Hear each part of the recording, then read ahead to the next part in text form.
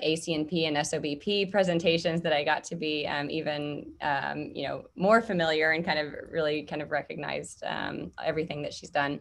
So just to reiterate that I think, you know, having chances for that networking is really important. So a little bit about, so I did do some hunting to try to figure out your career trajectory. So so it looks like, so Dr. Blackford did her undergraduate education at Florida State, but I think since then has been at Vanderbilt. So for graduate education and then all the way up to now a full professor, which is awesome. Her doctorate was in developmental psychology with minors in quantitative psychology and developmental disabilities. She's currently full professor and director of the Division of Psychology in the Department of Psychiatry and Behavioral Sciences at Vanderbilt. And like I said, she's been actively involved in multiple organizations, ACNP, SOBP, ADAA are the ones that kind of I'm most familiar with. I'm sure there's probably others. Currently managing editor of JAMA Psychiatry, I believe. No, not anymore. Just a few years. Oh, okay. Used to be. Yeah. Funded by numerous grants from NIMH, NIAAA, I think NICHD, Veterans Health Administration, just so multiple kind of funding agencies that really reflects, I think, the transdiagnostic nature of her work. So I think, you know, incredibly close to kind of our perspective on things. Her work is, you know, really translational, very transdiagnostic, trying to understand the neuroscience of anxiety, but how that relates to not only anxiety disorders, but, you know, and PTSD, but also schizophrenia and alcohol use disorder and kind of across the board.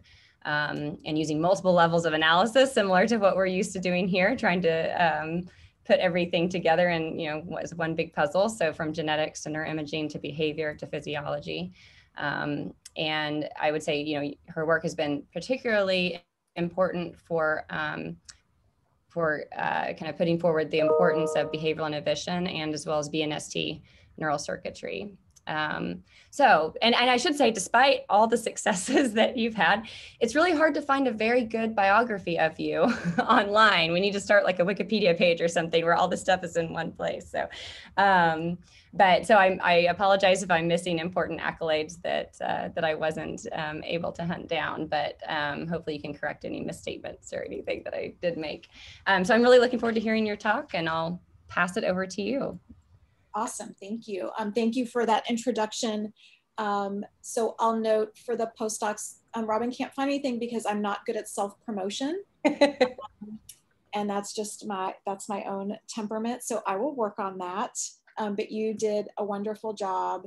And my other note for postdocs is I met Martin because I, completely uncomfortable to me, very many years ago, actually reached out to his close research colleague at the time, Murray Steen, and said, oh, I love your work. Like, can we have coffee at SOBP? And Murray brought along Martin, who actually I probably had the closer research alignment with, but just didn't realize how the world worked. And they graciously sat and talked to me for a little bit. And so I followed his work for a long time and then had the opportunity to work with him at JAMA Psychiatry, which was great. And so I've watched LIBR and Robin's work and your trajectory from postdoc into faculty. And so it's been really an honor to be invited to speak. And I've loved getting to talk to people today. And it's nice to have connections with people doing similar work and from different perspectives. There's a lot I could talk about. I have chosen for today to give you some kind of new ideas. So some of it will be this history of how I came about to study the BNST, but also sharing some ideas that I'd love to get feedback on. So it'll be some old data, but a lot of new data that we are in the process of writing up. And I will go ahead and share my screen. I could probably come give a whole other talk on inhibited temperament and child anxiety and behavioral inhibition, which I would love to do that, maybe in person once we're back to being live. So these are ideas, and again, for the postdocs and trainees, these ideas were forced because I had to find a way to stay viable in science, and I had colleagues really pushing me, and I needed to really find a novel direction. And so that led to what has become just incredibly gratifying and satisfying work that's led me in directions outside of my comfort zone. And so I'm going to tell you a bit about these ideas today, and I'm titling this, What Causes Anxiety? That's the core of my interest, is anxiety, and how now to build this reverse translational model. And so I'll tell you what these ideas are about. I will leave the chat room open, and so if people have questions, feel free to use that. That's probably easier than trying to get my attention, but feel free to also just speak up. So this idea of this reverse translational model is that we started with this clinical disorder that people were interested in building animal models about. So we had anxiety, and there were animal models built around fear. So I'm calling that translation, but you may call it something else.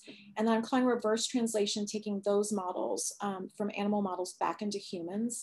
And the goal is then to take these human findings based on rodent findings back into humans. And so I'll tell you about a partnership I've developed, and I'm calling that the final frontier. And the goal is that we could actually find a way to work across bench to bedside and clinical translational research in the middle to actually move science forward in a novel way. But this is going to take training people who can speak both languages. And I'll give you an example of that at the end. Okay, so you all know, but I'll just highlight, 1 in 3 people will have an anxiety disorder. While they are largely ignored, I think, by NIMH and many funding agencies, and my theory is that many scientists are anxious themselves, and so they think this is completely normative, but in fact, it's quite significantly impairing and distressing. And for me, being a developmental psychologist, I'm really aware of and interested in this fact that it's got an early onset and has a chronic course, especially for social anxiety disorders, not very responsive to treatment. And so over the course of a lifetime, you have very significant disability where children's developmental trajectories are very tightly shaped by their anxiety. And so they do not end up with really the potential that they could have had. And if you don't care at all about anxiety, maybe you care about the fact that early anxiety leads to later risk for depression, substance use disorder, and independent of depression, heightened risk for suicide. And so for me, this is a really tractable public health problem that if we could identify and intervene with kids early, we could prevent all of these other things. That work, at least in my hands, has not been highly fundable. So while it informs what I do, you'll see that I've taken some other avenues to still help inform this neuroscience and hopefully eventually to be implemented with kids. So I'm going to just start you off with this basic background in animal literature of these early animal models. So one of the earliest ideas of how to look at anxiety in rodents was to look at fear. And built on Pavlov's classical conditioning, people developed a conditioned fear paradigm. And so I'll review very briefly, but you can take something like an unconditioned stimulus, which is a foot shock. You can pair it with a tone, so that now every time you hear the tone, you will start to associate that with a shock. And then later we can study just the conditioned response. So we can look at fear response to a tone. And decades of really elegant systematic work identified the neural circuitry involved in at least auditory fear conditioning, which at the hub was the amygdala and different parts of the amygdala. And so you can see it's linked to auditory cortex and somatosensory cortex, and has these readouts that are really potentially translational targets where we can look at things like freezing blood pressure and hormones. Mike Davis and then many others translated some of that into something that's a naturally occurring response called a startle. And so humans also have startle. So anybody who, if somebody comes up behind you unexpectedly, if you kind of jump or startle, that's startle in humans. And what Mike Davis's group looked at was, well, we can startle a rodent and their behavioral response is jumping. And for humans, we can also jump out of our seats if it's strong enough. Imagine being at a horror movie and that person jumps out and you startle. And they paired that with the classical fear conditioning, so this shock and tone. And then they could take the environment where you hear the tone and think you're going to get shocked, and they could add startle and look at what they then called fear potentiated startle. And here's what that looks like. So this is startle amplitude on the y-axis. So here's just the startle noise. This is the amount of jumping. And if we add that fear cue environment, we can potentiate the startle with fear. And one of the core findings was that if we lesion the amygdala, we could abolish fear-potentiated startle. And so that led to the idea that, oh, the amygdala is critical for this mechanism related to fear. And so that was called fear-potentiated startle. Their group also then started to look at, well, what if we take things that are kind of anxiogenic in the environment that aren't classical conditioning, aren't conditioned fear? And so they looked at, for rodents, light. So rodents do not like to be in the light because it's a predator risk. For humans, this would be analogous to being in the dark. And so they could take the original look at startle and now just do it in a brightly lit environment. And they found that that also would potentiate startle, but in a really different way. And so they started off first thinking, well, let's also lesion the amygdala and see what happens. So this was just what I showed you before, but also they wanted to look at another brain region called the BNST, or the bed nucleus of the stria terminalis. And when they did that with the original fear-potentiated startle, they found that BNST lesions did not reduce fear-potentiated startle at all. Here's light-potentiated startle, so dark. You can see light potentiates or increases startle. Amygdala lesions did not change light-potentiated startle, but BNST lesions did. And so this led to this early idea in rodents that the amygdala is involved in fear-potentiated startle or fear, and the BNST is involved in light-potentiated startle, which they called anxiety, or because it's rodents, anxiety-like behaviors. And so the idea that they put forth was that while fear and anxiety have the same anatomical targets, so just this whole list of targets in the middle, all of these govern what feels like fear or anxiety to us, that they may actually have distinct mediators, so that the amygdala is really related to fear. So you have a predictable threat, you have a fear response, but then you should immediately recover. That's the evolutionary adaptive fear. But that the BNST governs anxiety, which might look like this, an unpredictable threat, and then you just sustain kind of hypervigilance and hyperarousal over time. But they feel the same because the anatomical targets are the same. And so this is probably 20 years of research across multiple labs that led to these ideas. I've cited some of the other just key labs below. So this was a really intriguing idea. I had been studying the amygdala and actually hadn't thought about this potential difference in anxiety. I just thought amygdala was related to anxiety. And so these ideas were really intriguing to me, that perhaps the amygdala is involved in these very short-lived responses that, again, are evolutionarily adaptive, that lead to fight or flight, and then might be specific to phobic stimuli. So you might imagine if you have a spider phobia, that would evoke this response, and also to predictable threats. But that there might be this other type of process that's more akin to pathological anxiety in humans, where the responses are sustained, where you have hypervigilance and avoidance. And the stimuli are not just a specific phobic stimuli, but are really the context, like a bad thing happened to me in this place, or I have to, if you have social anxiety, I need to order at a restaurant, or threats that are unpredictable, where you really need to maintain hypervigilance over time, or this preparedness. So we had these, what was pretty compelling evidence from rodents that there might be separable processes. And I became very interested in thinking about, well, how could we study that in humans? So I'll call this reverse translation. How would we test this in humans? So it's great if they're finding it in rodent models, but if we're not actually applying it to humans, I think we're really missing out on that opportunity. And so I thought that there were these two potential ways to do this. And this was probably back in, just to give you context, like 2013, 2014, I started thinking about this. And I thought, well, first we need to actually be able to measure BNST function in humans. And then we need a task that can elicit these two distinct processes, fear and anxiety. The first had not been done yet, although people were publishing imaging studies where they said this might be this BNST area. The second actually was being done by a group at NIMH led by Christian Grion, and I'll tell you about that in a minute. So the first thing was that the BNST was going to be pretty hard to image. So here's a clear brain. The red is the amygdala, the blue is the BNST. When I had started studying the amygdala using imaging methods in like 2008 or 2009, some people thought you actually couldn't do it. It was too small to image. And the amygdala is about the size of an almond, and we can pretty easily these days measure it with 3 millimeter resolution. Here's the BNST in contrast. It's the size of a sunflower seed. I'll credit my previous student, Suzanne Avery, who really was intent on finding what the analogous seed or object would be to put it in a paper. And so now people readily talk about the BNST is the size of a sunflower seed. So she figured that out. It's also kind of the shape of a sunflower seed. And you really need 1 millimeter resolution to see this structurally. And so we were fortunate to be at Vanderbilt where we had a 7 Tesla scanner. So the first thing we did, we actually tried to see, could we look at it at 3T? And so this is an example of a structural image at 3T. We had this 7T scanner. If you look kind of at the cortical folding and gyration, you should be able to see some greater clarity.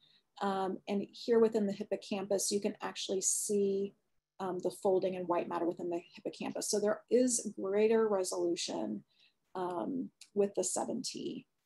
But you actually, you could see where the BNST was, but you couldn't really clearly segment the boundaries. And that was my goal, was to be able to get a scan where we could segment the boundaries. On this image, the BNST is kind of here, and there's a couple complications. You have the lateral ventricles, those are a decent boundary, but this is the fornix. And so there's white matter, there's gray matter, there's anterior commissure, and there's just this weird gray blob. It's tiny, and the boundaries are there, but really hard to visualize at the small size. So I started off by just asking for graduate student volunteers to go into the scanner. And one of them couldn't tolerate, she doesn't like being in the scanner. So she came out. The other one turned out to have this iron deposit artifact in her brain that blew out the signal in the BNST. So I then went to my family, which at the time I think was allowed. I don't know if it's allowed anymore, but we put my husband in the 7T scanner. And I had a technologist who was really intrigued and came in on the weekend, and we scanned for free. The 7T at the time was free. And he pulled up every single sequence that they had developed for 7T. And I just kept looking at it. I was like, nope, can't see it, can't see it, can't see it. Until we got to this, which is called a GRACE sequence. And I was like, stop, I think I can see it. And so you get this very clear separation of CSF, gray matter, and white matter with this scan. And so I said, I think that's it. So we scanned my husband, and this is his claim to fame, that the original publication had his brain in it. And I took it back, and luckily I already knew how to manually segment the amygdala. And so I was really good at that detail-oriented work. And so I started working on the BNST. And I traced the BNST using an atlas that had really great guidelines. And so here's what that looked like. It's a little embarrassing to go back and look at it now, like, oh, I would have done such a better job now.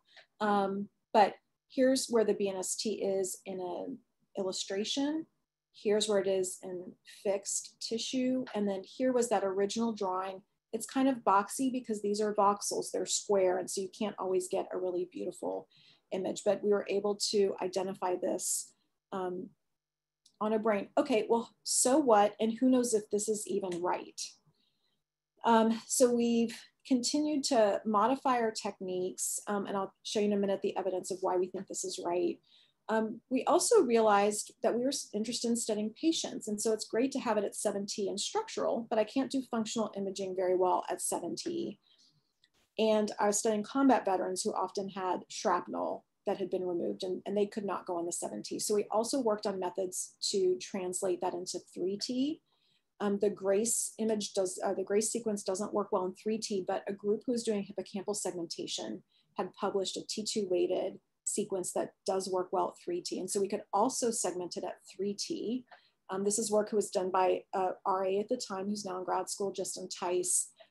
And what I'm showing here is our probabilistic 3T mask, which is published on Neuroscience. And here's how it overlaps with my original 7T mask. And so this is now being widely used and is available. Okay, so how do we validate the BNST mask? Well, the first thing is we knew from rodents, but also non-human primates, here reviewed by my colleague, Drew Fox. This is the human BNST here in red and blue. Here you can see how it links to the central nucleus of the amygdala by this white matter tract, which is called the stria terminalis, which is how it gets its name, bed nucleus of the stria terminalis. And here's that central and medial BNST. And so we thought the first proof of concept was that the BNST should have greater connectivity with the centromedial amygdala nucleus than with other nuclei. And so we used a published probabilistic atlas, which is here in blue, yellow, and green. We did structural connectivity with DTI, and here's the structural value. So we found much greater structural connectivity with the centromedial amygdala than with the basolateral or superficial. This was the resting state, the functional connectivity. It was equivalent across, and that's because it's not constrained by the white matter tracks. So this is just kind of a point of reference, but we did find this validation in the connection with the centromedial nucleus. The other thing we wanted to do was just map how was the BNST connected across the whole brain, and did we have evidence that that was similar to what we saw in non-human primates and rodents. And so not that every brain region or circuit should have homologous connections, but we thought if it did, that would be good evidence. And so this was work done by 2 students at the time. So much like you guys have, we had a nice repository of data of healthy subjects that had been collected, not nearly as large as yours, but we had data from my lab and then data from my collaborator, Stefan Hecker's lab, and we put that together, and this gave us what back then felt really big, sample size of 100, which these days is not that large. But Suzanne did DTI. Here's Suzanne Avery. She's now junior faculty at Vanderbilt, and Jackie Klaus did the resting state fMRI. She's in her final year of child psychiatry fellowship at McLean. And we segmented the brain into 50 standard regions on each side and just look for connectivity. And so the regions that you see any color in are the regions that showed connectivity. And then the color maps within are just a heat map within that region to show you the variation. And so the take home message is all of the brain regions that we expected based on rodent and non-human primate work were found in humans for both structural connectivity and also functional. And some regions like the prefrontal cortex were not found for structural, but are found for functional connectivity. There was this interesting little region in the temporal pole right here that showed up for structural connectivity that is not found in non-human primates or rodents, but it turns out that the cytoarchitecture of this region is homologous to the anterior insula, which is found in rodents, and which I'll talk about a little bit later. So we were really excited. That paper was actually a little challenging to get published because many people thought you just could not image the BNST and that it was a lie. But we finally got it published, and to our delight, later that year already had a replication. So this was a figure from a paper where they actually put in the functional connectivity findings and showed theirs right next to it and showed a beautiful replication. And then our colleagues at NIMH, Christian Grion and Monique Ernst, their postdoc at the time, Sam Teresi, also replicated this at 7T, where he was doing resting state connectivity. Since then, our colleagues, this is out of Alex Shackman's lab, and this is Christine Larson's lab, have been really interested in that dissociation I told you about BNST versus amygdala. That was not our original interest, but there's been resting state connectivity papers. So here just saying, well, here's the BNST, here's the central nucleus of the amygdala. There are connections that are shared, and there are also connections that are distinct. Christine Larson's also done this with the basolateral amygdala. And so that field is moving forward much more in the resting state world, much less in the DTI world. There's been one other paper. But I'm a psychologist. I love psychological processes and mechanisms. So for me, the task is king. And I really wanted to have a task to be able to look at what's happening in the brain. Resting state has many advantages, but for me doesn't answer the questions I'm really most interested in. What are we doing when we're anxious? What is the brain doing? And so there's this question, well, we have 2 different words, fear and anxiety, and in rodents, they may have different links. But what do we see in humans? And Robin, excellent question. Robin asked, was there any connectivity to the insula in that analysis? Not really, but I'm gonna come back to that. And so just to refresh, we have this idea that fear is fear potentiated startle. It should be short-lived, evokes this fight or flight response, and should be key for predictable threat. And then anxiety is really sustained and potentially to unpredictable threat. And so Shortly after we published that paper, I published a review looking at what we knew about the human BNST and proposed that it should be involved in both anxiety and addiction. So it turns out there's a huge literature of the BNST's role in rodent research and models and addiction. LIBR and Chen, at the end of that year, published also a paper looking at this, the BNST and amygdala. And then again, the close colleague, Ned Kalin, and his student at the time, Drew Fox, also published this. So this is just like, these were not my own ideas. The field had moved to a place where they were ready for this explosion of this idea of this other brain region. And this is one of the benefits of going to conferences, like Robin mentioned, like you're talking to other colleagues. Ned Kalin's group had been studying the BNST in non-human primates. And so they were really poised to start talking about this. The LIBR and Chen comes much more from a rodent perspective. And so you have kind of this confluence of ideas, which has really helped this field get solidified and have people be interested in it, is that we have colleagues doing that other work. And so in that review paper, which my two students were on, we really analyzed the literature across the two different domains, rodents and humans, and thought that this idea of distance of threat was really intriguing to us. And so in rodents, you could look at proximal versus distal or distant threat. And we thought that that mapped on nicely to predictable and unpredictable threat. Other groups were looking at the phasic versus sustained aspects. But for us, because of the psychological interest, we really like this idea of these two different kinds of threats. And so we proposed that in humans, predictable threat would be amygdala and unpredictable threat would be the BNST. And that also mapped onto a really nice review paper that had been published looking at the role of uncertainty and anticipation and anxiety. And so it's hard to see, but down here they had proposed also that the BNST should be specifically involved in heightened reactivity to threat uncertainty versus all of these other aspects of uncertainty. So I'd mentioned that Christian Grion at NIMH had been working on a translational task. This was the most direct translation. He did a beautiful job. He had contexts, which were similar to the rodent work. He had three kinds of cues: a no shock, shock only during the red square, which would be predictable, and shock at any time, which would be unpredictable. And these little symbols below show you that he's got tones and also shocks. And so he's measuring startle with these startle bursts. And so startle was a direct analogy to the rodent work. You can measure eye blink startle with humans, so it's actually really easy to do. And he really started testing this. And you can see he also picked the unpredictable versus predictable as the part that he wanted to translate versus the phasic or sustained. And so his initial work was really influential in my thinking. And he was able to validate this task in patients, which I thought was really helpful. So this on the left is about panic disorder. So here's the patients where they show greater startle magnitude to unpredictable relative to predictable shock. And you can see in comparison or healthy subjects, really not much difference. And if anything, maybe a little bit less in the two threat conditions.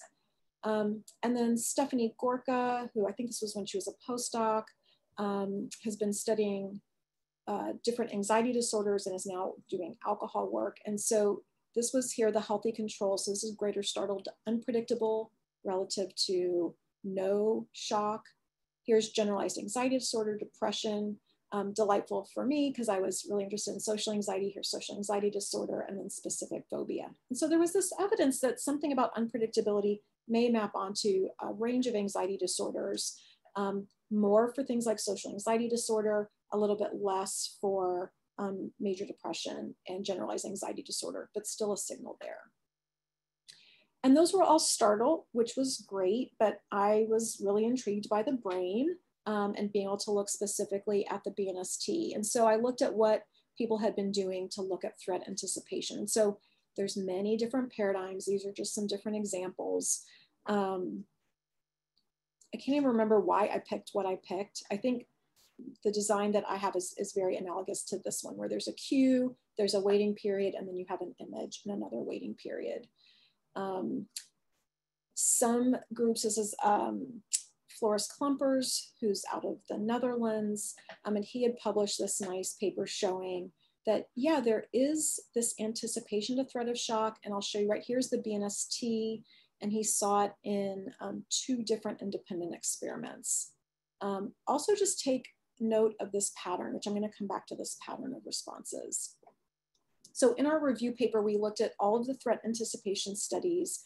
At the time, there were 11. There were 9 that we could do a meta-analysis of, and we just did a ginger ale meta-analysis looking at the brain regions that showed increased activation to threat anticipation. This is in healthy individuals. Down below, the area that's hand-drawn, that's the BNST.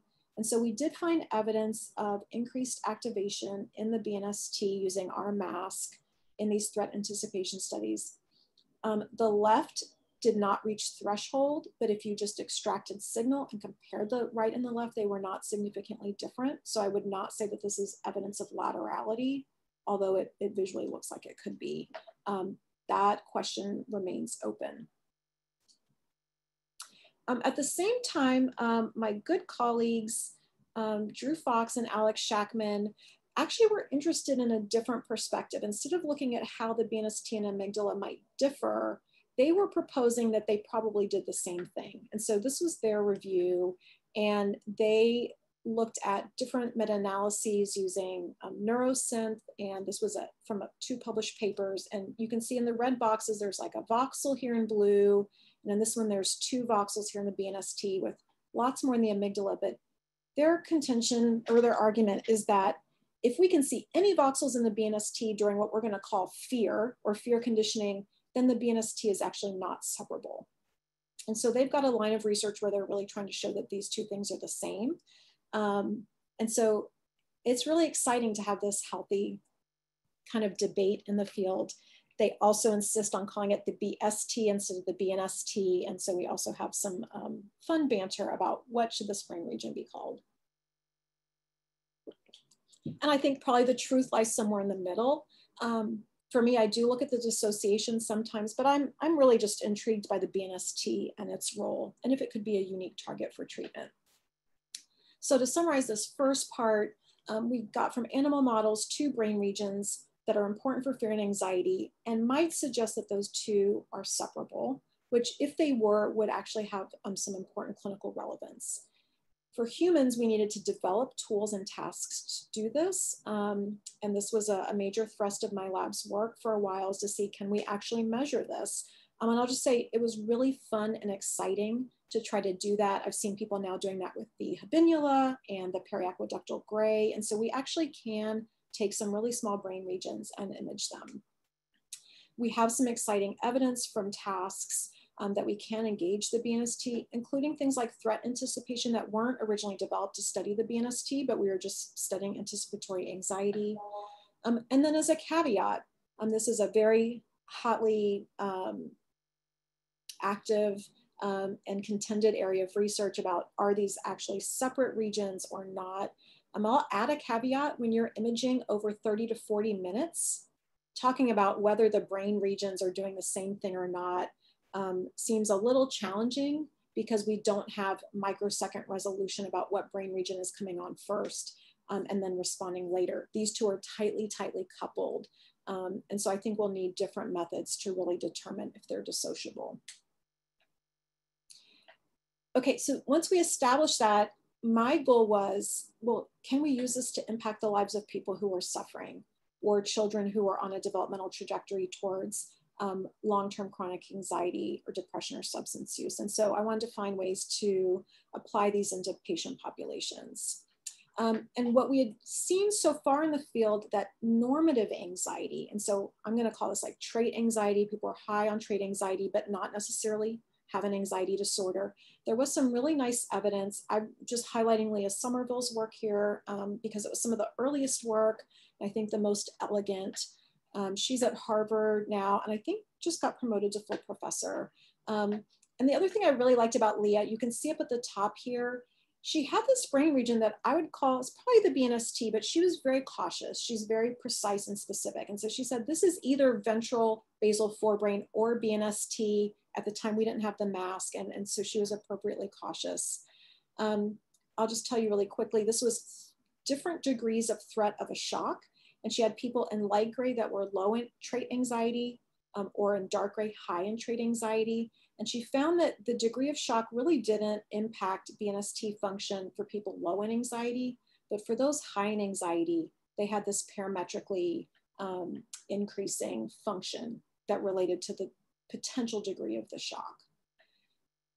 Here it is in a different study where she was looking at predictable versus unpredictable.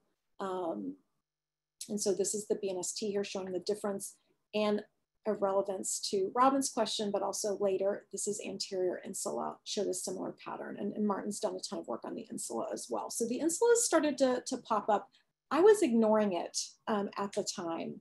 I was very focused on the BNST. In my lab, we had been studying social anxiety and risk for social anxiety. So that was the first place that I wanted to apply these methods. And so here's the task that we had developed. We had actually initially, honestly, transparently, done this for threat anticipation by itself. So we had this task before we ever even knew what the BNST was. And we were studying responses to threat cues. For sure, you're going to see a threatening image, or for sure, this cue is that you're going to see a neutral image. We used faces because of social anxiety. But every time I had scanner time, if there was any time left over, I would throw in a new task. I would just come up with what I thought was the most wild task that I could think of, which I'm very risk averse, so it's outside of my comfort zone. And so for several years, we had been throwing in this last run where all of a sudden there was a new image, a new cue that they had never seen before that was going to be randomly followed by either fear or aversive faces. Okay, probably not totally random. We had previously shown that if you knew something threatening was coming, different brain regions were engaged than if you did not know something threatening was coming. And so we had this idea of, oh, there's this unexpected or this uncertain thing that might happen. And so this was the original design. We have since modified it, but this was what we originally did. So we looked at BNST and amygdala during this task, and we just extracted signal out of these whole brain regions. And here's what we found. We found that for unpredictable threat, we had this nice, robust BNST signal, but no amygdala signal, if anything, a little bit of deactivation, and no signal to these other kinds of threats. So this is very significant. Also, just take note of the high amount of variability in this signal, and that will be a recurring theme. We also in that task could look at the image type. So here we've got the P threat, P neutral. So the images, the threatening images that followed the predictable cue for threat and neutral. Here we see in blue amygdala signal, not BNST signal. A little something different happens for the unpredictable cue. So this is the threat image that followed the unpredictable cue and the neutral image that followed the unpredictable cue. Lots of variability. And we see this kind of interesting U-shaped pattern. And we went back to the idea that the BNST and amygdala ideally should not be functioning at the same time. If they're dissociable, either one should be online or the other, but not both. And so we were looking at the relationship between the two. And so this is on the y-axis, BNST minus amygdala to these unpredictable images here. And that correlated with social anxiety score. So it wasn't BNST by itself. Here, no relationship between BNST and the cues and social anxiety, or images just by itself. It really was this separation, BNST versus amygdala. So people with higher anxiety, here, I'll show you here. I just split this into tertiles to show you what it looks like. So people with low anxiety had a teeny tiny bit of amygdala response. BNST, if anything, was suppressed or deactivated. Here, people in that middle range have an amygdala response when they see the threat cue, even if it was unpredictable. But as you shift to high social anxiety, you have a stronger BNST relative to amygdala signal. So one thing this highlights is when you look at normative or look at healthy controls, typically they are low in social anxiety. You do not have people volunteering to come into a brain scan who are highly anxious. And we've started to study this in large samples. They have very low social anxiety. So what we think of as a normative response may be quite different than what we see at higher levels of social anxiety disorder. About 20% of this group has a social anxiety disorder. But here we can look at the full dimension.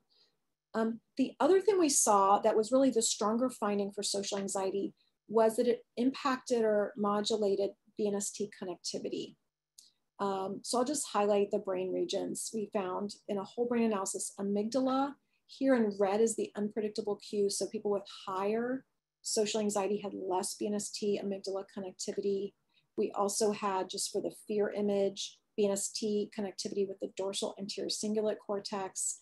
And here for unpredictable images, BNST with ventromedial PFC, which is a region that we found was connected before. And so the take-home message of this is that what we know mainly is that BNST is involved in normative anxiety, that we have correlations there.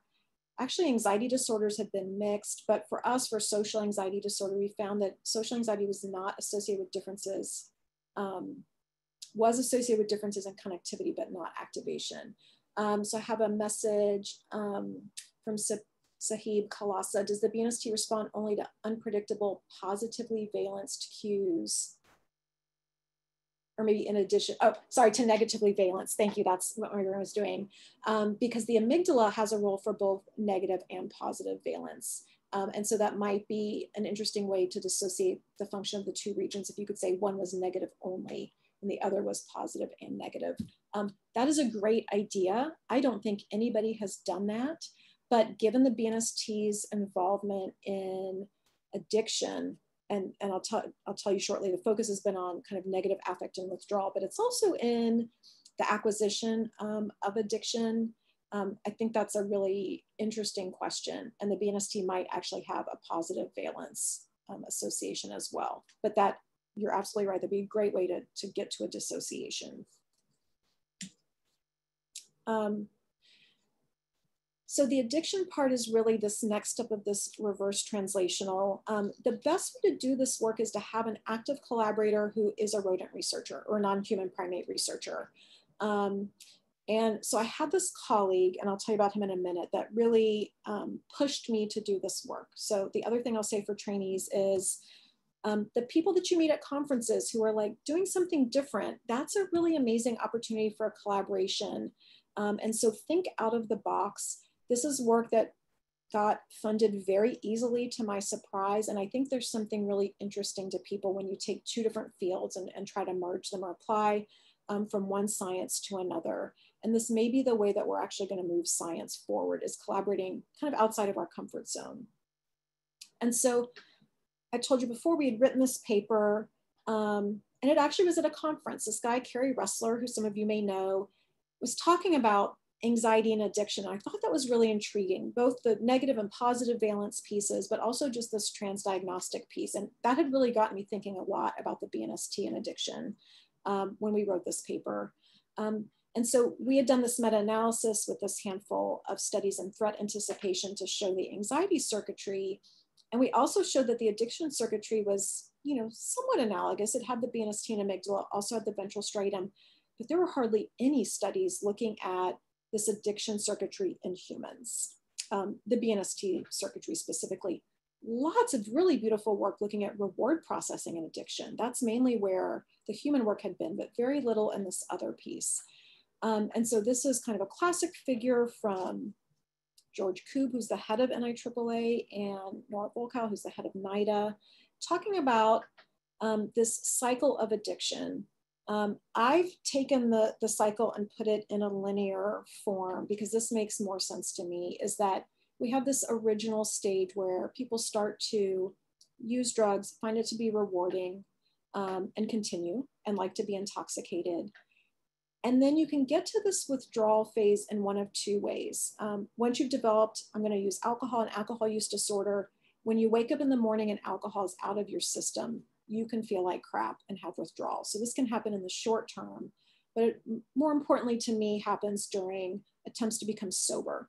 So when people decide they want to be sober and go into treatment or start going to AA, they can feel really bad. And of relevance to treatment success is that this phase of withdrawal negative affect can be really quickly removed by just drinking a little bit more. And so for me, this is a major barrier to successful treatment, is the fact that with the addiction process, you end up with a brain that's highly susceptible to negative affect in the absence of that drug. and that you then have negative reinforcement processes that lead you to continue to drink. For those of you interested in this other phase, this is this preoccupation. I'm now thinking about alcohol all the time. I'm craving it. It's the habit form that they proposed as prefrontal cortex. Here of interest is this withdrawal negative affect stage above this big red blob is the extended amygdala, which is the central nucleus of the amygdala, and the BNST, and for some people, the nucleus accumbens, specifically the shell. And so I thought this was really interesting that, oh, here's the BNST, and it's about anxiety and depression. Oh, it's anxiety in another disorder. This is transdiagnostic. And for me at a practical level, this was a potential funding source and a potential collaboration with this colleague who I just really liked as a person, and I really respected his science. And so this is him down here on the left, Danny Winder, who now is the director of our Vanderbilt Center for Addiction Research. And so he had been studying the BNST. He had also been studying novelty suppressed feeding, which I had been studying novelty for many years, so I was also interested in this. And he showed that this, what he calls a negative affect phenotype, emerged during early abstinence, but not right away. So this down here shows that it emerged after about 18 days of abstinence. And so you can think about in humans this immediate withdrawal, where you have physical withdrawal potentially, but then over time, this would be analogous to like 30 days in humans, you end up with this anxiety and depression phenotype. And so now imagine trying to stop using a substance that you like and having this new onset anxiety and depression, which can make staying sober really challenging. So Danny was like, can we please just test this in humans? Can we just test the BNST? Like, you know how to study the BNST. I know it's involved in abstinence. How do we do this? And so the first struggle was, how do you take abstinence in a rodent and put it onto a human? And so luckily, this group had published a lovely review where they gave us this timeline. So here's acute withdrawal, which is kind of the traditional withdrawal symptoms. But here's early abstinence, anxiety and negative affect, sleep disturbances, anhedonia and dysphoria. And we had this translation of, well, here's what's happening in rodents, and then here's what's happening in humans. And so we were able to kind of map on Danny's 18 days to, well, we're probably looking at a month, 30 days, maybe out to 3 months. And I'll just tell you, in humans, this protracted abstinence stage, you can have the same anxiety and depression for easily up to a year. So this does not go away quickly. We decided we would target 30 to 60 days, which at the time of writing the grant seemed really feasible. Yeah, we'll totally get, like, they'll be coming out of their residential treatment, 30 to 60 days, we'll grab them, study them, no big deal. And we had some really cool evidence from other labs that alcohol was specifically in humans was related to the BNST. So this, or the amygdala. So this was Stephanie Gorka. Again, here's alcohol in red, placebo in red, alcohol in blue, and showed that alcohol was effective in reducing amygdala response to angry faces. This is Alex Shackman's lab, and he showed a reduction with alcohol for both the central nucleus and the BNST. And so there's also this kind of proof of concept of alcohol does dampen. So for anybody who's ever experienced anxiety and has also had a drink, you might have had the experience that alcohol does tend to reduce negative reactivity a little bit. And so this is just showing that experimentally. We also had this lovely evidence from the NPU task that Christian Grion had developed. Again, this is with Stephanie Gorka, that we saw heightened startle to unpredictable threat across alcohol use disorder. So people with current AUD in early remission and sustained remission and at risk relative to controls. So there was a lot of converging evidence, and we wanted to take that into the scanner. And so here's Danny, and here's another collaboration story. He's like, gosh, we really need a human alcohol researcher. And he's like, I'm sitting on study section with this woman. She's really smart, Marissa Silveri. She's at McLean, like, let's reach out to her. So we reached out. She's like, oh, I'd be happy to be a consultant. So we send the grant, and like, we do not hear back from her for 4 weeks. And I'm like, well, you know, we'll send it in without her. She, like, 3 days before the grant's due, she emails and says, hey, I've just had a break in my like crazy schedule. I can review the grant right now if you want and sign a consultant letter. And we're like, yeah, great. So in 2 hours, she reads the grant, gives us really critical, amazing feedback. We quickly changed the grant, put her on board. She's now one of my closest friends, and we've continued, we're on each other's grants and continuing to publish together. And I think without her knowledge, this grant probably would not have been as successful, but it was successful. We had no idea what we were doing. It turns out 30 to 60 days is not feasible. It's actually not easy to get people who are in early abstinence to come in and scan for very many different reasons. It's also hard to get truthful information out of people. So we had lots of people who were actually actively still using many different substances who were interested in getting some money from the study. So we realized pretty quickly we needed to have lots of screening, drug screening done at the first study visit. But to translate, the first, like the very basic question was, do we actually have this anxiety or depression phenotype in humans during early abstinence? Can we translate even the phenotype? Clinically, clinicians would say, yes, people can be anxious and depressed during early abstinence, but there's relatively few studies actually providing kind of systematic investigation into this. And so this is just a histogram of the two groups. I gave them 1 million anxiety measures, social anxiety, worry, trait anxiety. They were all highly correlated. So this was just a composite across those. And in light blue is the healthy controls. So generally really low, but there's this little blip. So we did end up with this kind of high normative anxiety. While they don't have an anxiety disorder, we did end up with that group. And you can see also tremendous variability in the early abstinence group. And I'm just realizing what time it is. So let me speed up a little bit. I'm going to skip a couple things. First, we were looking at just threat cues, no difference in BNST, even across the cues. So this was not what we had seen before, but we had changed the task where everybody was trained on 3 cues, predictable, unpredictable, and threat. And this is also faces, but overall BNST was higher than amygdala. So we did see that cues across the board engaged the BNST, not significantly more in early abstinence, but very robust activation across the whole brain for cues that mapped beautifully onto what Flores Klumpers had shown, which I showed you previously, and also onto this known salience network. And we've now seen this repeatedly in multiple different patient populations. Cues engage the salience network and the BNST. We decided to use a regression approach where we had a group variable, where we had some differences in anxiety variable, but most notably a group by anxiety interaction in cues. And here the insula started popping up, and the insula has not stopped popping up in our lives and is now an active part of what we were looking at. And just to show you, we saw this correlation. Here's the BNST with normative anxiety, similar to what Leah Somerville had shown, but not in the alcohol group. So this was kind of flat, and they were not showing really engagement of the BNST or any of these brain regions to the cues at all. We see this in young, anxious children. They don't really respond to the cues, but instead they respond to the images. It's like they're not able to engage anticipatory brain regions in advance. So we also looked at the images, and you can see again, we have this massive group by anxiety interaction in many regions of the salience network, including dorsal anterior cingulate and insula.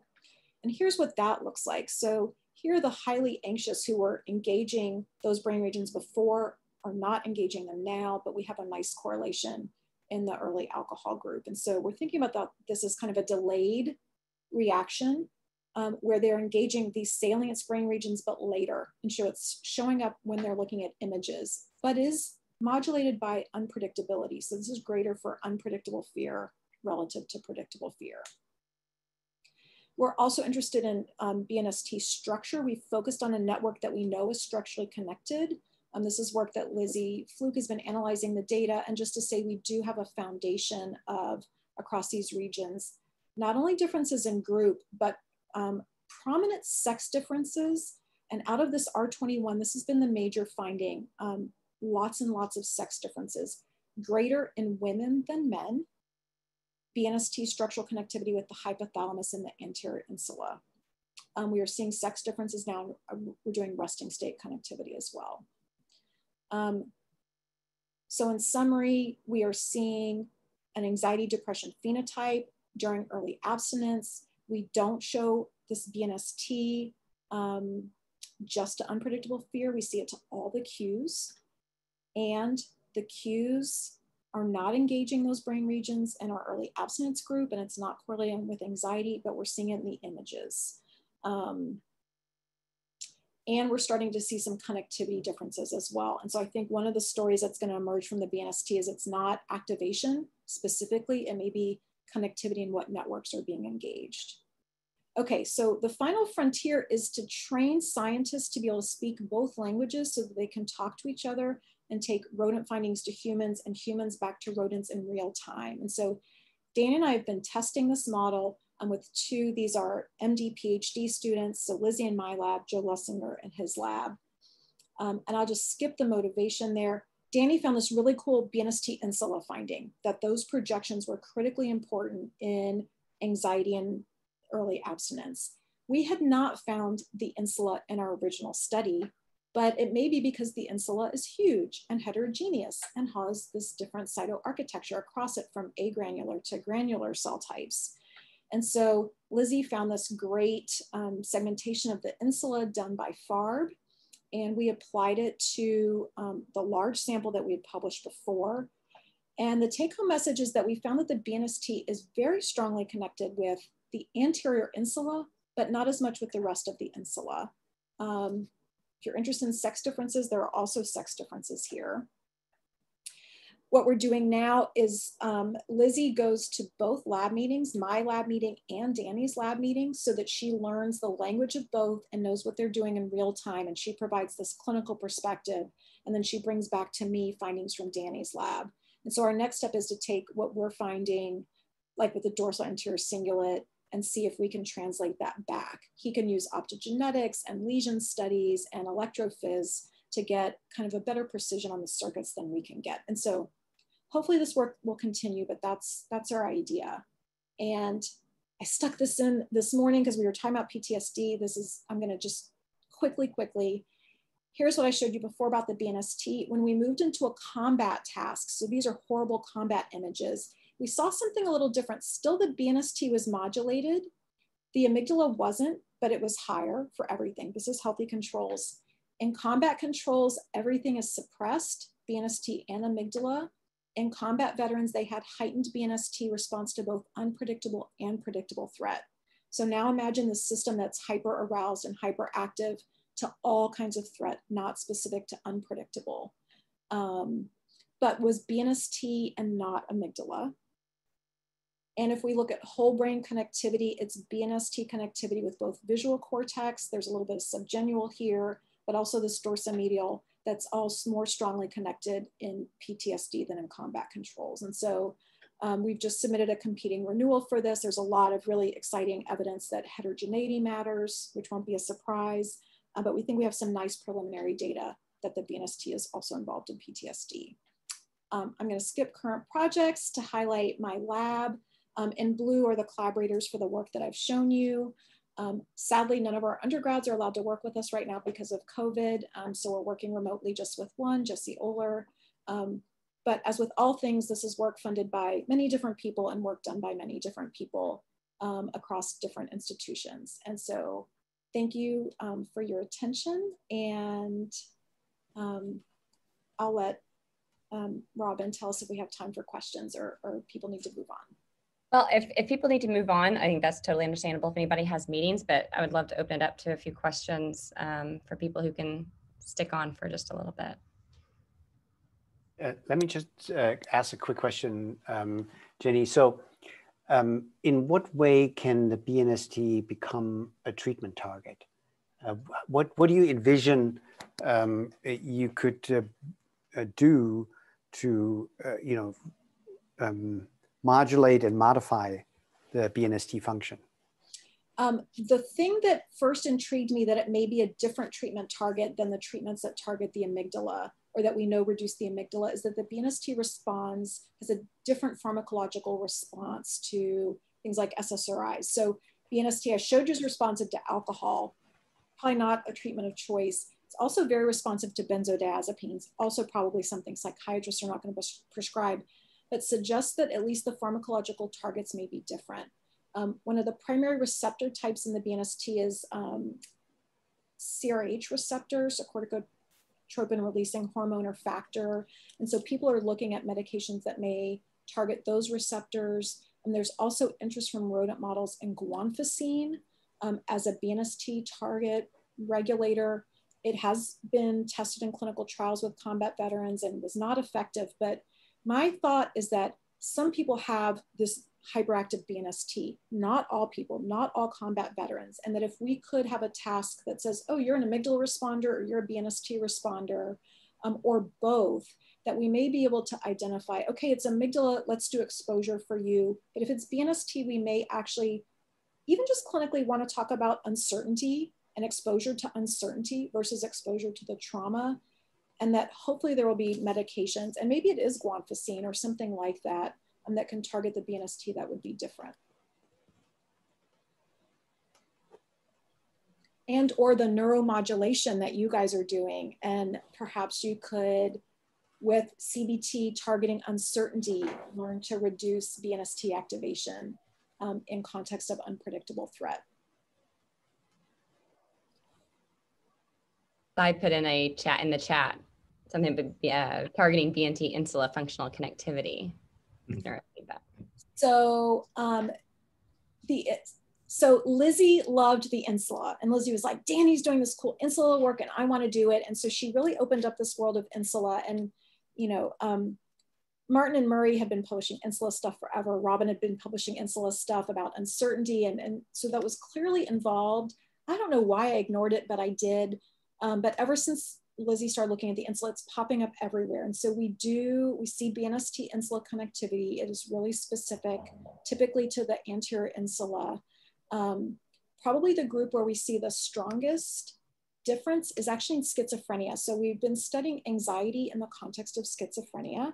About 40% of patients with schizophrenia have a social anxiety disorder. And so we've been doing this unpredictable threat task with those patients. And we, again, don't find anything for cues in just activation, but we find lots of connectivity differences, and that BNST insula is one of the most strongly impacted there.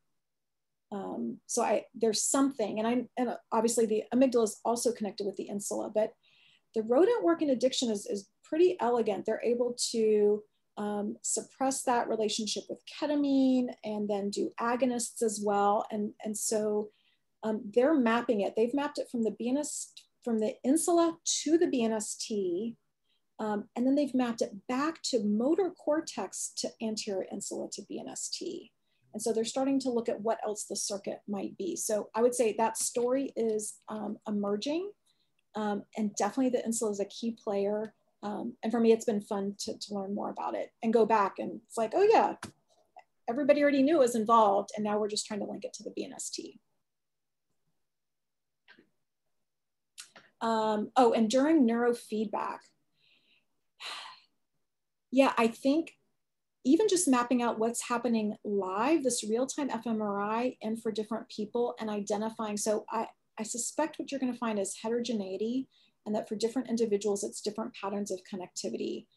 So for some, it may be that insula is actually driving BNST and you want to downregulate that whole circuit. But for other people, you really want to upregulate some prefrontal cortical inhibition.